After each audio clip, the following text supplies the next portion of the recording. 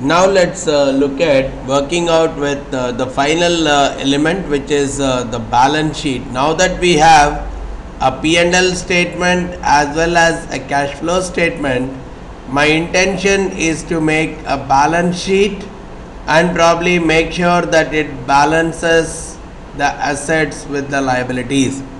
Once I have that particular aspect, then whatever the financial statements I have prepared, they are of more and more of a comfortable level.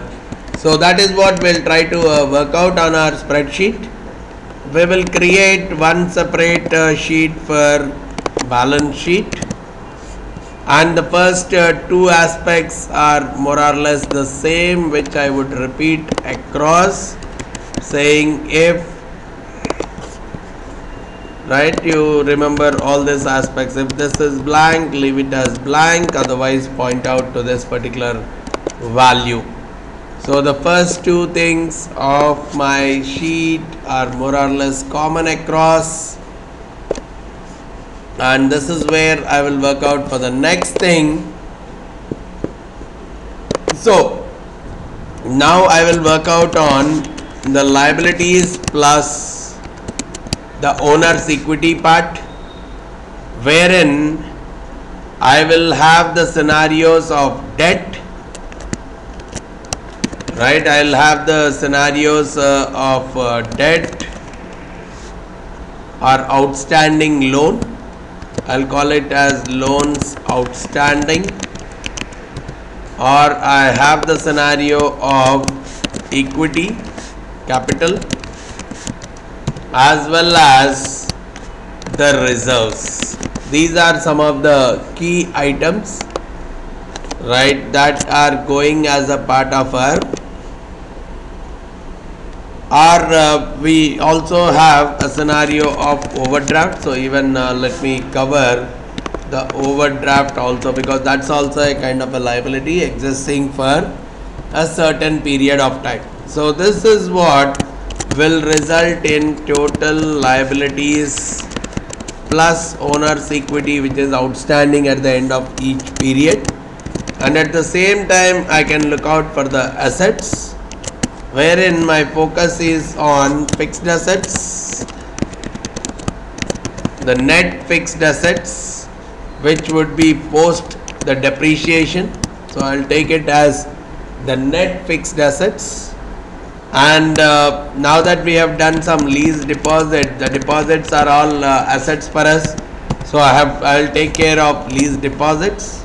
Similarly, the DSRA is also a kind of an investment account for us, so I'll consider DSRA as an asset, and even I have cash, which would be considered as an asset. And remember, as a part of balance sheet, all of them need to be the outstandings. It's not for a specific year. I have to consider the outstandings as of a particular period.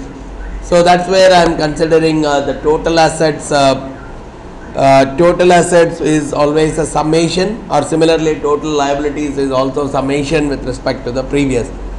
Alright, so now let's see, or probably we'll also have one balancing figure for a checksum, which simply looks at the difference between the liabilities and assets, or assets and liabilities, just to make sure that we are not missing out on any of the elements. Okay, first let's start with the loan outstanding, where we talk about the borrowed money as well as repaid amount. So during, or whatever is the phase, we have got into the borrowings as well as the repayment. So all I can think of is, okay, the summation of what is my borrowing. My borrowings part is present during the construction phase, right?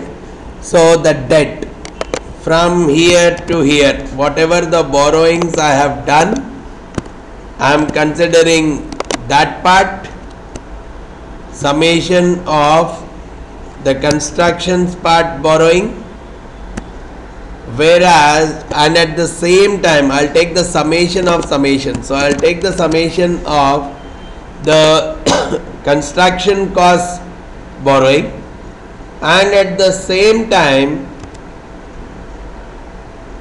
the operations. In the operations I am doing a repayment. So what I could take is the summation of whatever the repayments I am doing in each of the years. So probably I'll take the loan repayment, because it's already in the negative terms. I'll take the loan repayment with a dollar sign here, which means I am doing a repayment, as well as I'm counting the total loan taken and the total repayment done, which is giving me the outstanding loan. So for the first period, my outstanding loan is coming to be something like this. Second, yes, 75.3. Third, again 75.3, because I don't have a principal repayment.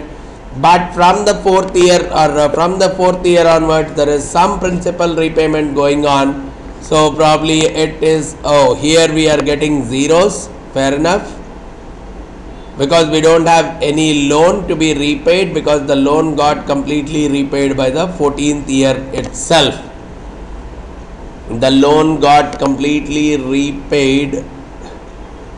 The loan outstanding at the end of the 15th year is becoming zero. But slight adjustment what we can very well do is, if this is blank, I will retain it as blank at least, so that I don't get so many zeros even beyond the period. So just that cosmetic things we may have to work out. Beyond this period, I won't get any kind of